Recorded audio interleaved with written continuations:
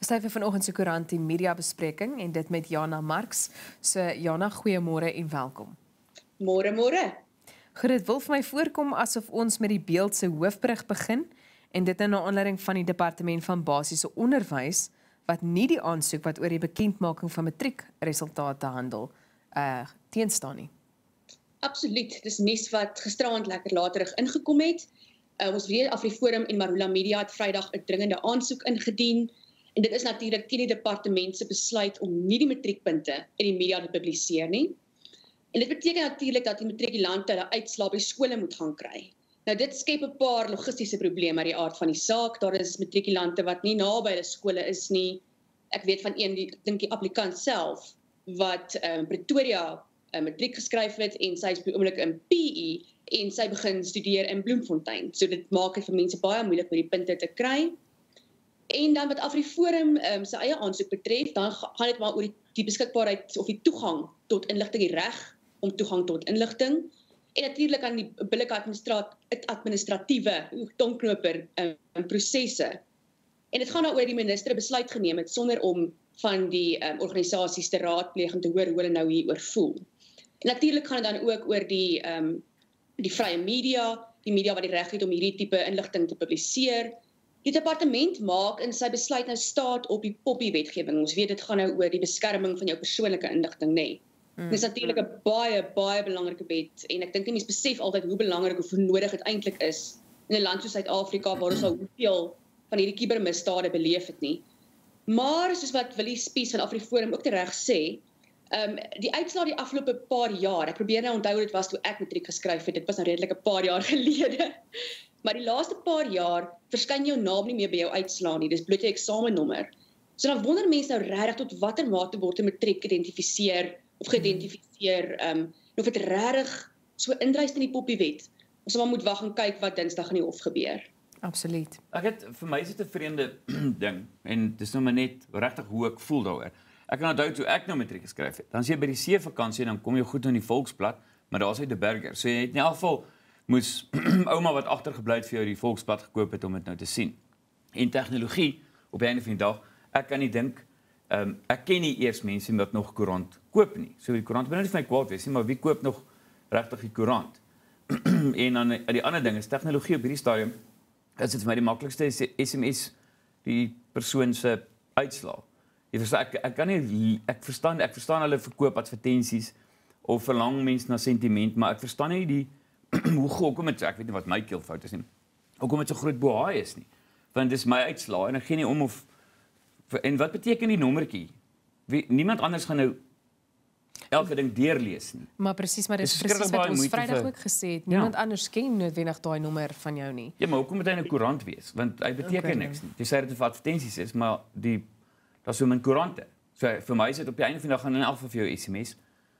Of jy gaan op 'n webwerf sien en dis waar alles heen gaan. So ja, ek verstaan nie regtig hoekom dit so groot probleem is dat dit in 'n koerant is nie. Dis maar net my opinie. Jana, iets om by te voeg rakende daai punt. Ek dink wat hy sê, wat Jornay sê, maak my baie sin. Ek meen daar was nie noodwendig altyd digitale media nie. So moet jy anders jou uitslae gekry. So ek dink in daai opsig ja, dit maak beslis sin dat 'n SMS miskien of 'n online platform om hierdie goed te kry natuurlik dan dalk 'n beter oplossing is. Maar ek dink die hele koerant ding gaan maar oor daai sentimentele waarde. Dit gaan oor en die tradisie. Sommige mense beskou dit as 'n tradisie, 'n vriendekring wat miskien bymekaar wil kom en saam wil vier en wil wag tot middernag.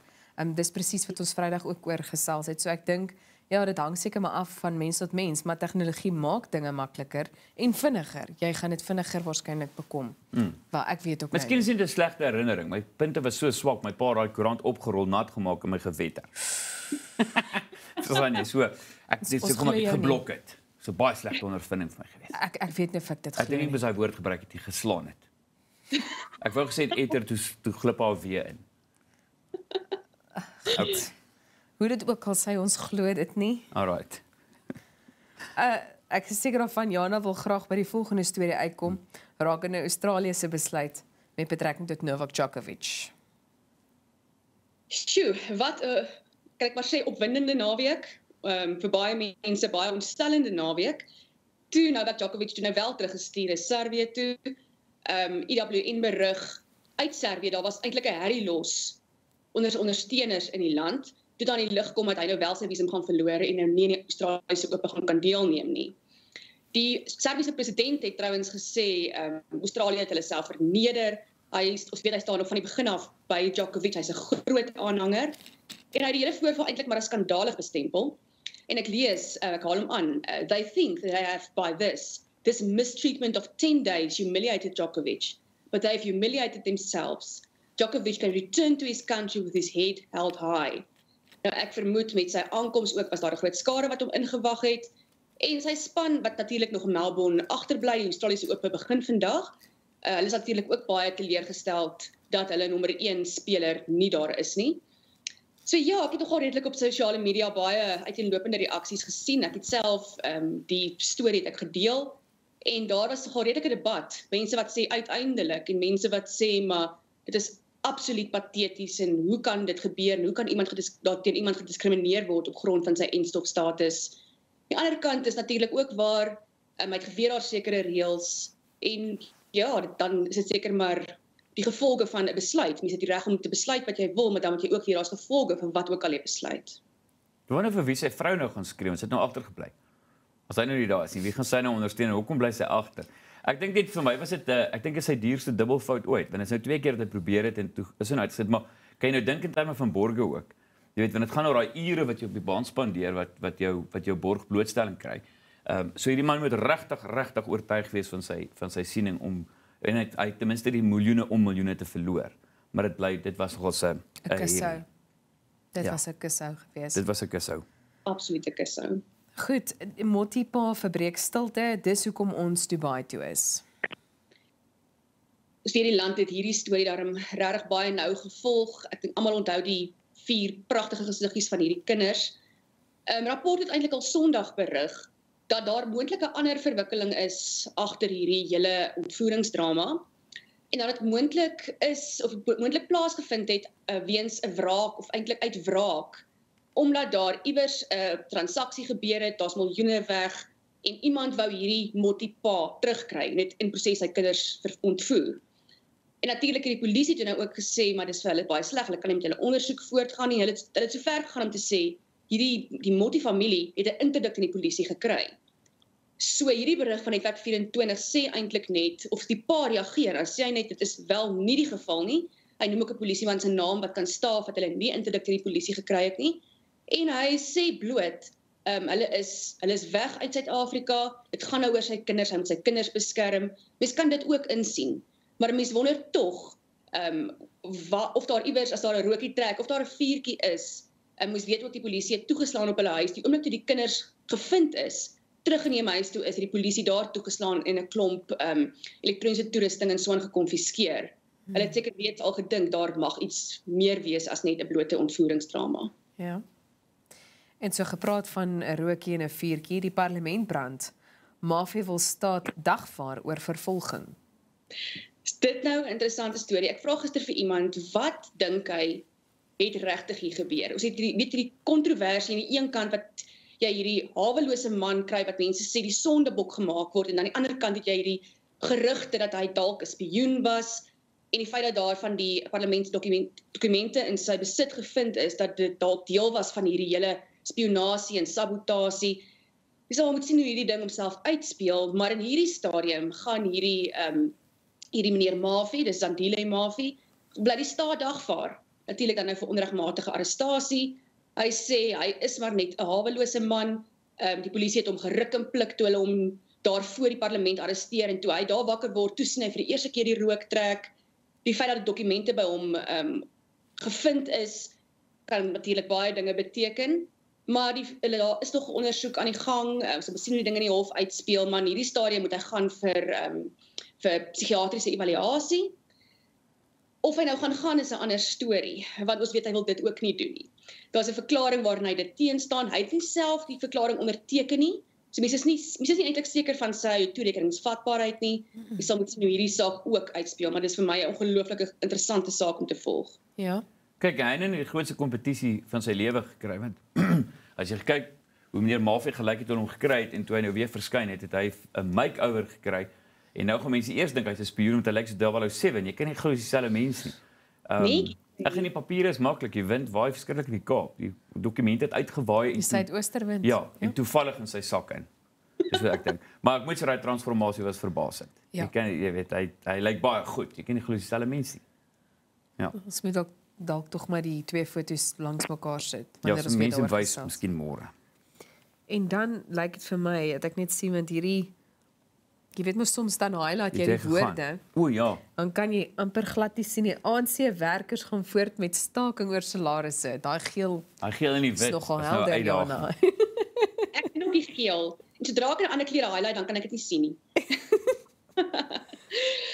Ag, jene, hierdie is vir my eintlik baie hartseer. Dit kom al van laas jaar af. So ANC-werkers sal vandag, wat maandag is, weer staak omdat hulle nog nie salaris gekry het nie. Daar is beloftes gemaak dat hulle dit laas jaar November sou kry. Toe het die ANC se tesourier-generaal gesê dat hulle dit voor Kersfees sou kry. Soos ons hier staan op die 17de Januarie het hulle steeds nie daai salaris gekry nie. Daar is mense wat nog wag vir Oktober se salarisse. Nou ons weet Jessie Duarte het al gesê dat daar kontantvloeiprobleme by die ANC is, maar dis my verskriklik jammer dat die werkers daaronder ly. Ook toe laas jaar se verkiesing plaasgevind het, dat hulle hierdie staking opgehef het, bloot om te kon help met die verkiesing. En net die verkiesing verby is, dan word hulle weer nie betaal nie. Goed, dan sien ek die Valke ondersoek en ek het vroeër ook daaroor berig tydens my nuusbulletin, maar die Valke ondersoek die inbraak by Lesedi FM, wat vir my interessant, of kom ons sê, stel dit liewer so eienaardig is raak in hierdie storie, is die feit dat die omroepers doodstrygemente ontvang het. Dit is interessant, en die feit dat dit by 'n nasionale sleutelpunt gebeur het, ons weet die openbare uitsaaier is 'n nasionale sleutelpunt, net soos die parlement. Dit definitief, of dit bring definitief vrae by my op, waarom soveel nasionale sleutelpunte in hierdie stadium geteiken word. Dit kan nie net toevallig wees nie. So die Valke is nou besig om hierdie ondersoek te doen. Hulle het die inbreker op die perseel gekry, daar het 'n skietery plaasgevind, die inbreker is gewond, en eintlik al wat die persoon gedoen het, was om hierdie kantore te vandaliseer, buiten die doodstrygemente. So dit word maar direk weer verbind met ongelukkigheid met die regering, teenstand teen die regering. Maar julle, ek weet nie, dit raak baie gevaarlik as nasionale sleutelpunte die teikens word van hierdie gevoelens. Ja. En is ek so lone wolf, soos die Engelsman sê. Weet soos Malfees op sy eie en dan nou hierdie en dan die ou wat weet die hof se ryte gaan stik en slaan het. Jy weet dit voel amper asof jy is 'n tipe van in aanhalingstekens terrorisme. Weet in Amerika is ook altyd hierdie een ou wat iets doen met ou wat ook nou net weer doodgeskiet is. Een ou wat nou marakas maak, maar dit gebeur nou hier ook. Een ou wat opstaan en dink, nee, julle omroepers het nou iets teen die staat gesê en dan gemaak in marakas. Jy weet, en hoe beheer jy dit ook? Jy weet, dis nie 'n groep nie, dis een mal mens. Moeilik. Maar kry jy genoeg mal mense op verskillende plekke, dan jy genoeg sleutelpunte geteiken. Presies. Ja. Soos die onluste in Natal ruk terug. Ja. Jana, ons beweeg na Reuters en 2 mense wat verdrink het. Ek dink ons belangrik is 'n buitelandse nuus in hierdie stadium is daai tsunami waarskuwings. Ons weet van die hele storie rondom Tonga. So die tsunami waarskuwing is Saterdag al uitgebrei na Hawaii en die Weskus van Amerika, Kanada, Australië en Nieu-Seeland nadat 'n onderwater vulkaan in die Stille Oseaan uitgebars het en tsunami-vloede in Tonga veroorsaak het. Teen Saterdag was daar al mense dood. Teen Sondag gesien, Nieu-Seeland se premier Jacinda Ardern sê Nieu-Seeland is op standby, ook om te help waar nodig. En die vulkaan het die eerste keer 'n Vrydag uitgebars en is sowat 20 kilometer in die lug ingeskiet. Ek kan myself nie dink hoe hoog dit was nie. Daarna het hy weer Saterdag uitgebars en hy het 'n klare groot eilande getref. Ek dink as jy satellietmateriaal ook sien, dan sien jy hierdie aswolk wat so hang. En ja, teen Maandag was nog nie nuwe vulkaniese aktiwiteit nie, maar die vulkaan skiet nog as en hierdie stadium soos hier staan teen sedert Vrydag al is Tonga nog steeds geïsoleer. Jy kan nie reg kontak maak met hulle en jy het nie reg elektrisiteit nie. Dit is 'n groot ramp. En baie tragies. Ek weet nie of julle die beeldmateriaal gesien het van die buitenste ruim af nie. Dis ongelooflik dat jy van die ruimte af kon sien. Oral was 'n foto op die skerm van dit. Maar het jy die video gesit? Dit moes ons gesien het. Net so vinnig terugvoer oor die koerante. Ek sien skole gebruik sê uitslaan die koerante as bemarking, die slagpersentasie, maar ek dink dit sal aangaan. Nee, Jana, hierdie gaan nou net die uitslaa. Maar daar gaan nog steeds stories wees van die slimste kind in Gauteng en Ja. jy weet, hulle moet net 'n bietjie die middelkinders ook, soos ek ook net 'n kans in die koerant gee. Een met die meeste C's. Jy weet, dit is diskriminasie. Maar ek dink nie dit gaan ophou nie. Dis nie waar hierdie gaan nie. Jy weet, jy gaan nog steeds lees van die top 10 en so aan. En iemand anders sê ek koop nog af en toe die koerant om 'n African Grey se hok te sit. Ai. Kyk, gaan aan. Ons hoop daarom dit word eers gedoen nadat die nuus gelees is. Ja. Nee, jy moet nou Ja nee, ek weet jy het nou hoes, dis nou 'n geproesery. Ek sit hierso met suurlemoensap en heuning wat uiters aklig is en water langs my, so jy gaan nou 'n plan met maak. Ek sit hier met alternatiewe medisyne, dis hoekom ek so kalm is. Ooh, nee, goed. Ons beweeg liewer aan na die volgende storie en dit gaan oor troeteldiere in Suid-Afrika en die toename gedurende die pandemie. Dit was nou vir my 'n interessante storie en ek het so 'n bietjie van 'n persoonlike verbintenis ook tot hierdie storie. Ja. So ek lees hier Business Insider, pet ownership in South Africa rose during the pandemic and it's fueling the 7.1 billion pet goods sector. Dis die kop van die Business Insider. The increased pet ownership has, in turn, helped drive up the sale of goods in the pet care market, an industry worth 7.1 billion in South Africa. Over the next 5 years, the pet care market is expected to grow at least 2.5%, according to data by Euromonitor International. According to Anya du Plessis, a senior analyst for market research, sê sy hierdie mense het met meer diere gekry. Dis waarop dit neerkom en ek is een van hulle.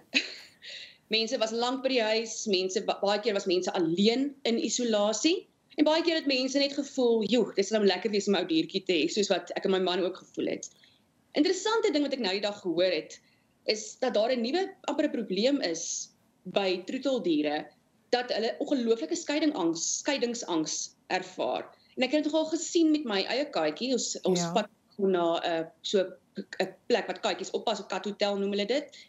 En die kat basies ophou eet vir die tyd wat ons, die 5-6 dae wat ons weg was. Nou dis verskriklik sleg om dit te sien. Om kat te kry en te sien maar jou katjie is nou maarder nadat jy hom daar afgelaai het. En mense self nie gewoond om te dink dat 'n kat aan iets so skeiingsangs sal ly nie. Dis mos eintlik makliker diere, sê ek altyd vir myself. Ja, maar jy weet wat Jana, ek kan ook duidelik agterkom deesdae in my geval nou weer die donderweer wat hulle so geweldig bang maak en dit was nooit so erg gewees nie. So ek dink ook dit is as gevolg van die feit dat mense nie meer by die huis is nie of so gereeld by die huis is nie.